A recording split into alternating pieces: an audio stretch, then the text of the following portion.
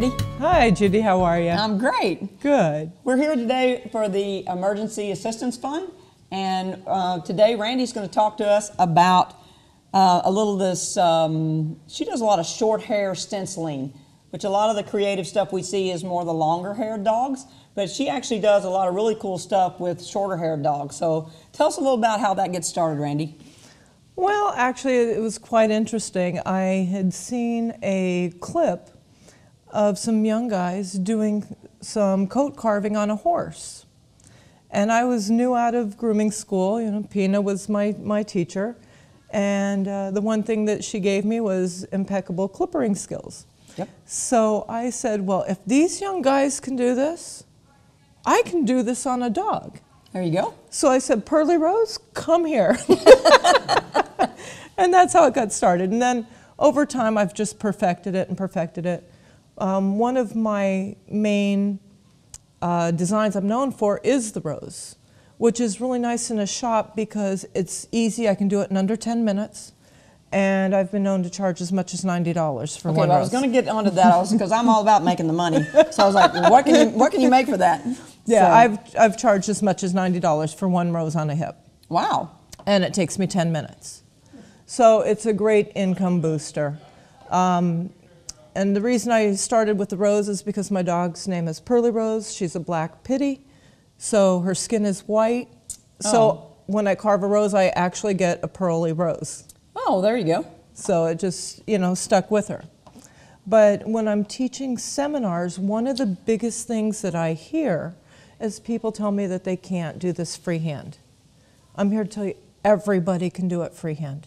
I would have been one of those if I'd been in her seminar, because I'm like, I can't hardly draw a straight line. And when I write and there's not a line, it goes uphill. So the trick is knowing how to do it.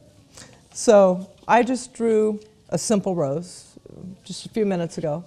But the trick is having a piece of acetate sheeting, which you can get at pretty much any art supply store. And I like the little bit thicker one, and a Stabilo pencil. These will write on plastic, they'll write on glass, metal, anything like that. And the nice thing is you can wipe it off. Oh, cool. Now with acetate, you'll probably want a little bit of alcohol or like a whiteboard cleaner. Okay. Because otherwise it'll leave a streak. But if you were to take... Now, so does it matter which side of that you use? No. No? No. Okay. Either side. So if you take a drawing and you put your acetate over it, and I suggest when somebody's starting out that they use a little Scotch tape so that it doesn't move, it's easy. And then if you take your Stabilo pencil, you can actually, and I'm just going to do this very rough and rudimentary, but you'll see that your lines are there. So if you do this, and you do it over and over and over again, and just keep wiping it off, and if you do this until you can draw this without this underneath it, you're ready to go to work on a dog. That's cool. And it's as easy as that. Anybody can do it.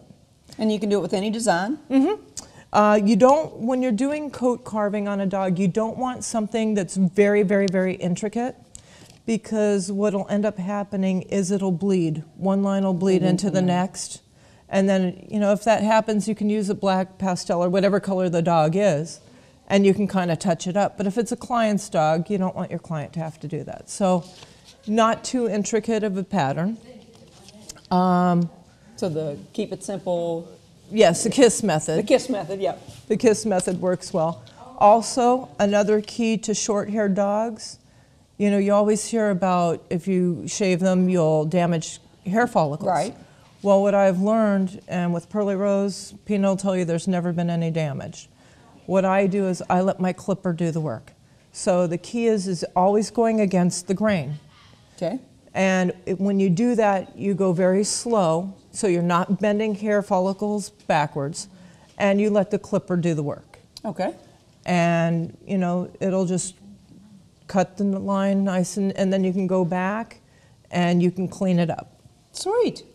That's awesome. And those are my tips for today. That's awesome. Thanks, guys, for joining us here, and be sure to support the Groomers Assistance Fund.